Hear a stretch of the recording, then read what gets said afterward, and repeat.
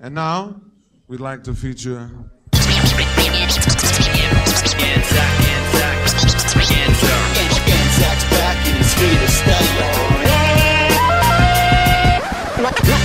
of the greatest cities in the world, Sydney. We did it. We are still alive. Everything... Well, hasn't ended yet. The world hasn't ended, but everything has gone to shit. I'll just get off Angry Birds. And did you see the picture I did, Grozy? Yeah, I like that. That was This great. one. The little poo icons. Yeah. Yeah, it's awesome. It's everywhere. Everything has gone to, and there's just shit everywhere. Yep. Poo emojis. That's the market. Property, crypto, shares, everything's just tanking. We are the Two Aussie Investors. Welcome to the Two Aussie Investors, episode 14. I am Anzac, and with me tonight, as always, the incredible, the amazing, the never duplicated Grovesy. Boop, boop. And you notice I got rid of my mic. It's I didn't get rid of it, it's just here. But Yeah, it sounds actually pretty good without it. It's It just looks cool, though. annoying me because when I play things, I can't seem to get decent sound, Yeah. So I don't know what to do, Well, you're coming through loud and clear tonight. Nice. So we talk about property, shares, cryptocurrency, gold or precious metals, and NVX. And they are all going to shit. Everything's All going gone to shit. Yeah. Nothing is good. It's all shit. Everything's gone to shit. And Everything. we're not financial advisors. Fuck no. Hey, look, We're just two blokes banging two on blokes about stuff. talking shit about shit going to shit. Yeah, about shit going to shit. That's We're our just theme talking tonight. shit about going shit going to shit. It's just shit. Seriously. Yeah. We're not financial advisors. We're just shit talkers about shit. That's it. It's just shit. How many times can you say shit? Quite a lot. Got a lot. All right, let's have a look what the Grovesy's points of the day I haven't done. But It's all right. I am ready. Yeah. So if we were to go here and can you see that? Yeah, can see that. I guess we could start here. This is what you sent me. I haven't seen this one. Should I hit play? This is which the article is this one? I just read. Oh, okay. All right. This is straight to property.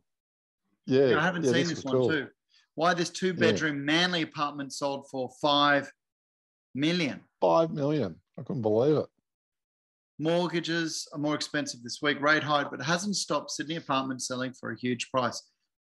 Should we have a quick look? I don't know whether that's got anything to do with it.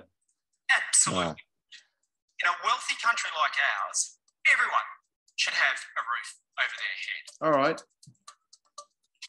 New data shows 40% of renters in Sydney and Melbourne electorates are suffering financial stress as politicians prepare to fight an election. A poll from Everybody's Home in marginal electorates and Gilmore, blah, blah, blah, found majority believe the government failed to confront this crisis.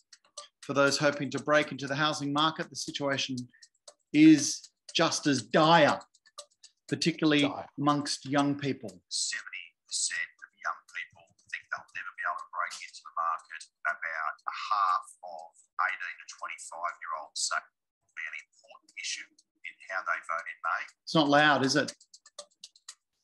It's not too bad. Double the first home, okay. Double the first home buyer scheme.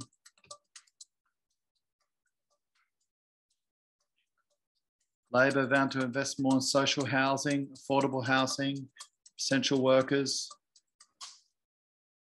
I think the main issue is they need to increase supply. Like, how do It's you a do big that? topic, isn't it? It's a big topic. Yeah. It's a big topic. Yeah. So, you sent this to me. So Yeah, two-bedroom apartment. There it is. Sold amazing for $5 million. views. I mean, But some people still have some mad cash out there, don't they? yeah, I guess that was the point. Was that there's still a lot of cash. There's a lot of liquidity still out there, and for a quality place like that, I mean, it's the view that you're paying for. Yeah. Pretty amazing. This is what I wanted. Oh, it's one of the things I wanted to play you. Okay, so we've got stuff about NVX. This is more property stuff. Should we watch a bit? I guess we're talking about property now a bit. This is from Jonathan, wasn't it? Jonathan. So we Jonathan talked about this. Yeah, it's about what we talked about last week. But it's interesting. We talked about it, and then ABC podcast talked about it after us. So we are on the cusp of current affairs. Yeah. Can you hear that? We'll just listen to a little bit. Yeah. While homeowners have been slugged with an interest rate rise for the first time in more than a decade, for Australians who rent, it's bad news too. The number of rental properties available is at the lowest level in almost 20 years, and rents are soaring. Today, business reporter Daniel Ziffer on what's driving the nation's rental crisis. Oh, we'll listen to this for a minute or so, Grovesy. What's driving this rental crisis we're having? Cool? Yep. Dan Ziffer, just describe for me what we have been seeing across the rental market recently. We have seen across the nation a massive housing crunch. A shortage of properties for sale and unprecedented demand has seen house prices surge. Rental stress is increasingly the norm, with rents at a 7-year high and vacancies at a record low. Now, it's worse in some areas than others, but across the board, we've seen a collapse in the number of vacant properties. That's pushing up prices. So demand is so hot, supply is so low, and rents are soaring. They've shot up in the last quarter to the highest we've seen since 2015.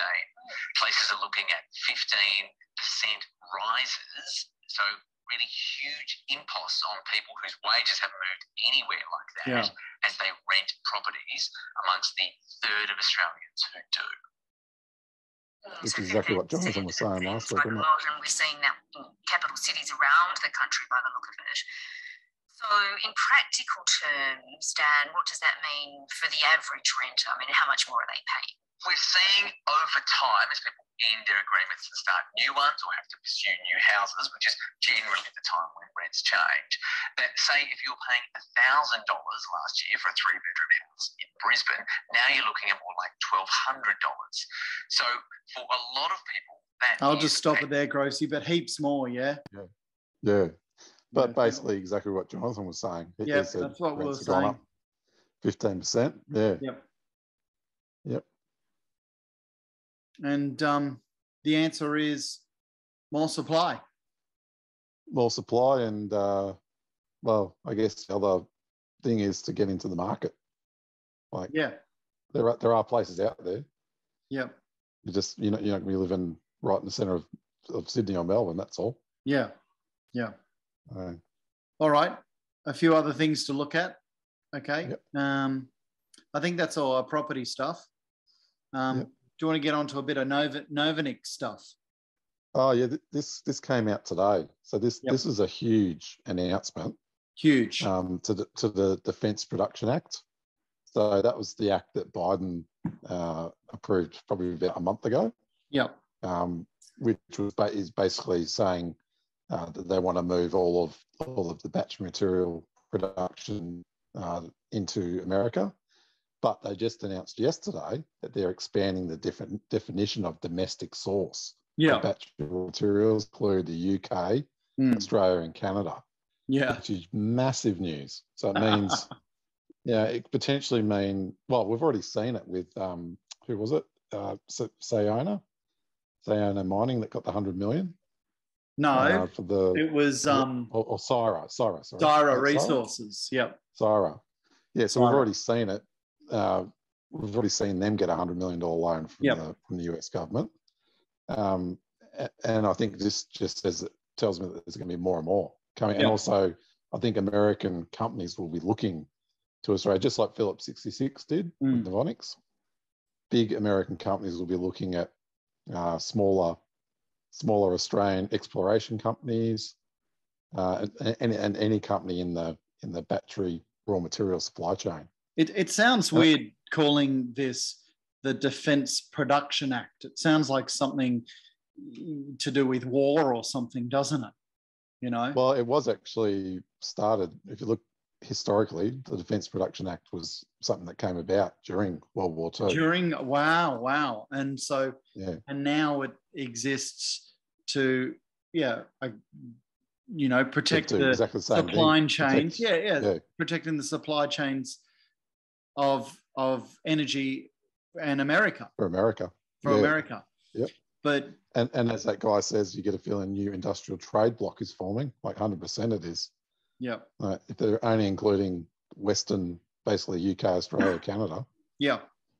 The UK, Australia, Canada are a domestic source now. Yeah. So America sees us as a domestic source, so they can give loans. As we said, we're just the 52nd state or something, whatever it is. Yeah. So I just think it's massive news. Yep. For any stock that's in the EV or battery supply chain. Yeah. It's yet, just huge. look, it's just 3 lines in a little tweet. Yeah, and the media hasn't really picked up on it. But they haven't picked up how big this is. Basically, that's saying that there's a lot of companies, Australian, UK, Canada, that they supply to the American they're going to get favourable treatment by the US government and by American money companies. They get money. Yeah, they could get free, or not free money, but really cheap loans from the US government to scale up, and away you go, just like what they did for Syra.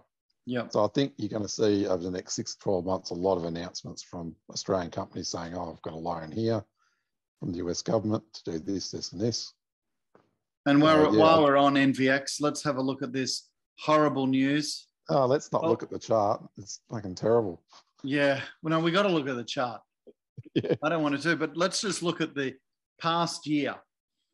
Year, we bought less than $2, and now it's $3.98. It's nearly back to so we're just going to look at a year, but really look at this fucking hell. It's still gone up nearly 100%, I guess. Or 95%. Yeah, but there's a lot of people that have got into it over the past year, and it's been one heck of a roller coaster, hasn't it? Oh, yeah. Yeah. Yeah. But I mean, every EV stock's been smashed this week. And that's the other point. It isn't, it kind of doesn't have anything to do with Novonix.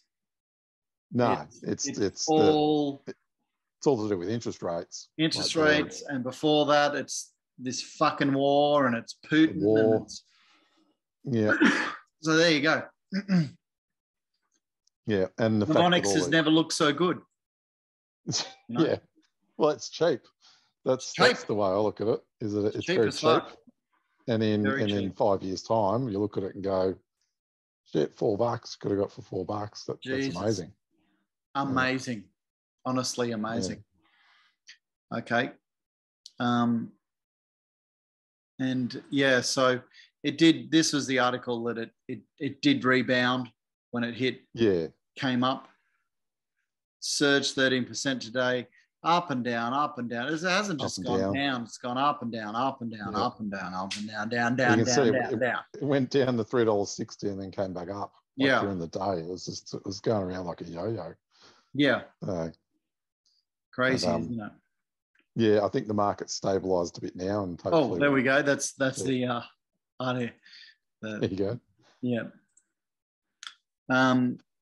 Yeah, you think it has, but who knows what it's going to do, you know? Yeah. Well, I mean, the Nasdaq's nearly 25% down, so that's correction territory. So you'd think. This is kind of related to Novonix a bit, but it's when we can't watch all of this. This is about the solid state battery. Yep. And Toyota. Did you watch this one? Yeah, I think I did. Yeah, but yeah, Okay. play it because it was quite interesting. Well, just in a nutshell a bit. So just to talk about it. So what happened is right now there's lithium batteries and there's solid state batteries, and the difference, they're both, you know, rechargeable batteries for electric vehicles and houses and this and that. But the difference, if I'm right, is, just to dumb it right down, is in the electrolyte. So they both have the anode, the negative, the cathode, the positive, and the shit in the middle of solid state is a little bit different. Yeah. Solid. Yeah. But they still have the same material. So Yeah. So Toyota was the last of the big car companies to 100% commit to this EV change. Yeah. And now they have committed to it.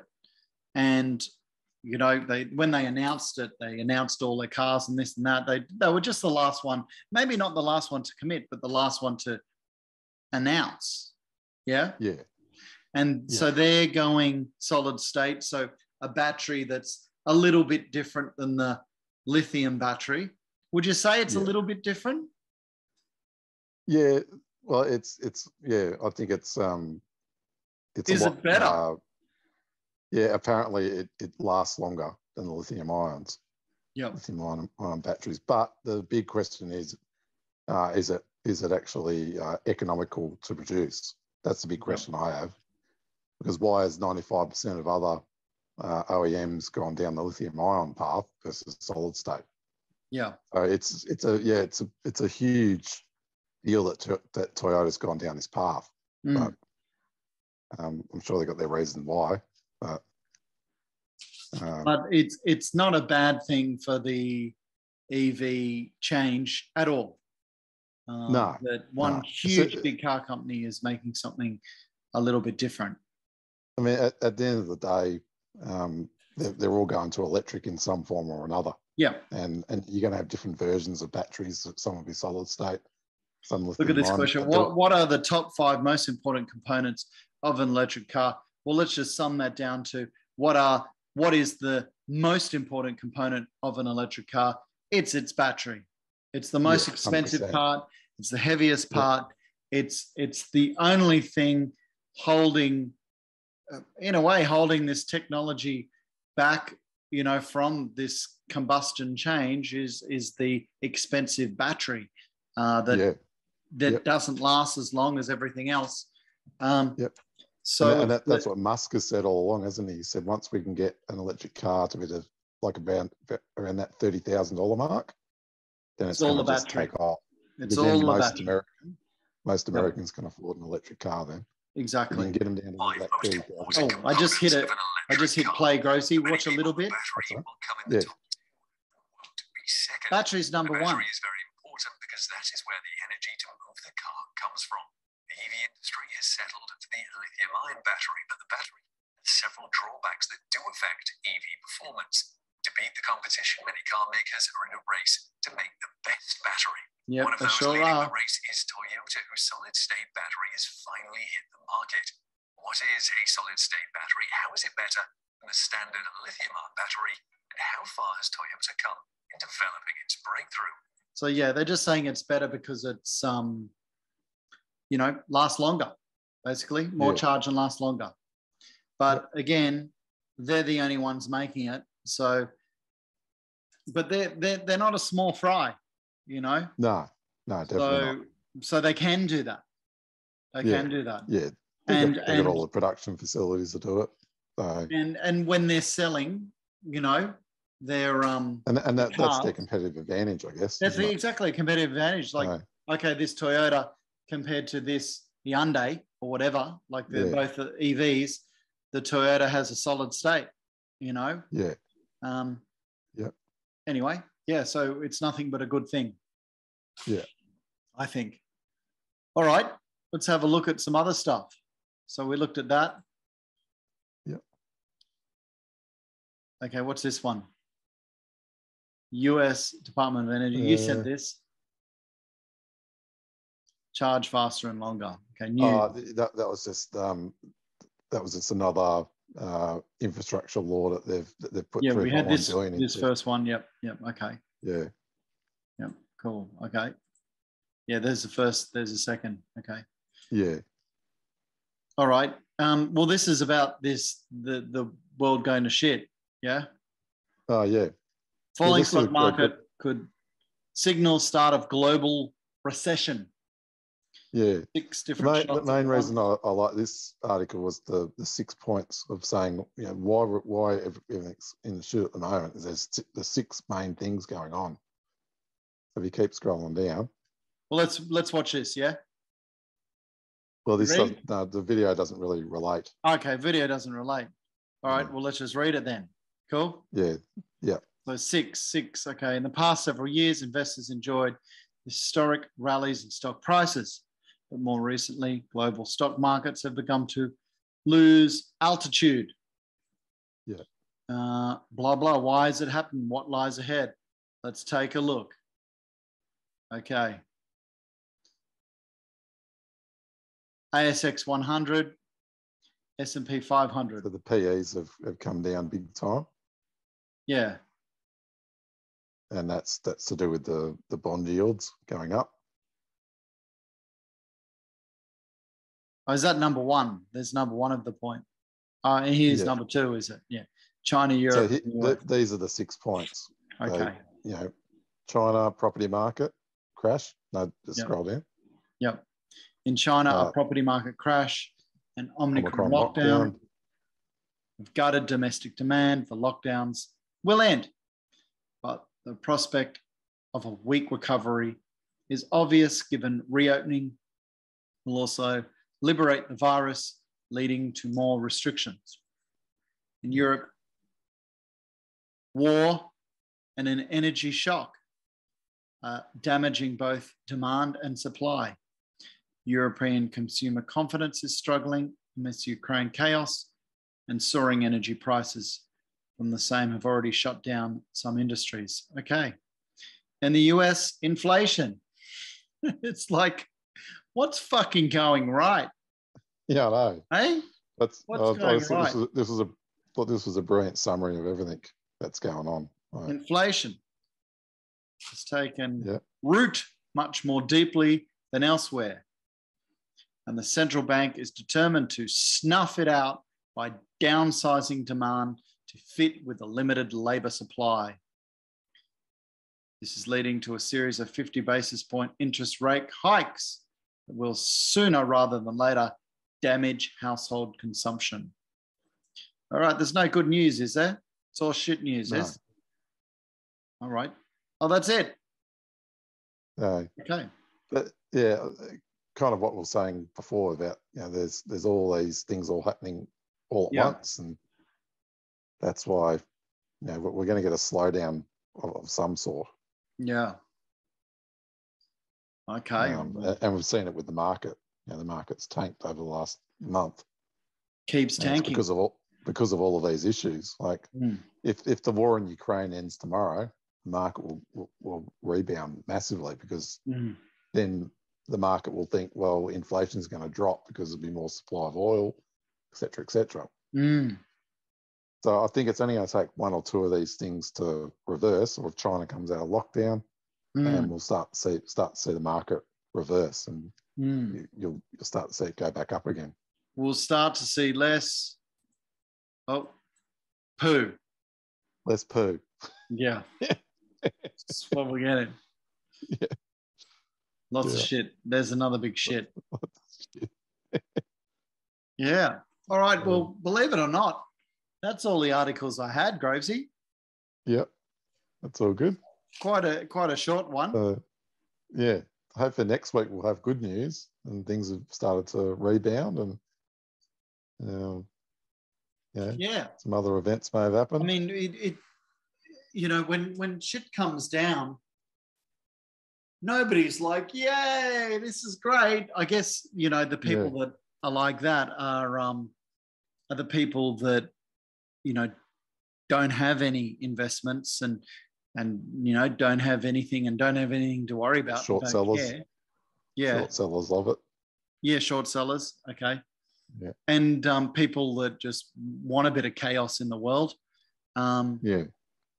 And also the people that would see this as some opportunities out there. Yeah, that's why I'm trying to look at it. But there's opportunity now. And that's Definitely. the old, there's always opportunity in a crisis. So there's 6 crises going on at the moment, all at once. All at once. There's a lot there. And it can't go on forever, right? You know, exactly. They can't keep China in lockdown forever.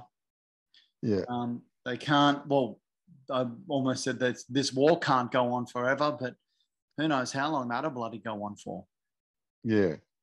But one thing we do know is that markets always recover and beat the previous highs. Yeah. So that's the thing that gives me confidence. And same with house prices. Yeah. If you look at house prices over the last 50 years, sure that you may have had 20% dips, but then over time they'll recover. Mm. And that's just the way that's because of the basis of the capitalist system. It's going to keep growing. You're going to have inflation, which is what's happening now, and then prices go up. So and I mean, as we said too, house prices going down sucks, but rents going up if you've got some investments is good. Yeah. You know? Yeah. So, you know, what is it? One person's loss is another man's gain. Another man's gain. Yeah. Yeah. So this really is the time to think like that. Yeah. You know? Yeah, I think any person wanting to get into property, now is probably a good time to start looking. Yeah, definitely. Like interest rates are definitely going to go up, but it also means that sellers are going to reduce their expectations. Yeah. So it's all interrelated. Yep. And you could don't forget, snap yourself off a bargain. Like most of the growth that we've seen over this boom, it wasn't apartments. A lot of it was houses. Yeah. Yeah, true. So it was the bigger properties, the big houses and I think big apartments too, but generally it was houses. People wanted the backyard because of COVID. There might be a lot of opportunities for some good apartment buys right now too, right? Yeah, definitely. Yeah, 100% agree on that. Yeah, because apartments definitely haven't gone up as much as and they'll catch up. They'll catch up for sure. Yeah. You know? Yeah.